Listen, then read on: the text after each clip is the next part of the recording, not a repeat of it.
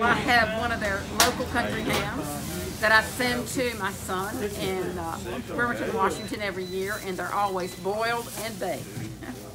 That's the way we fix them. And tell me what makes the ham here special.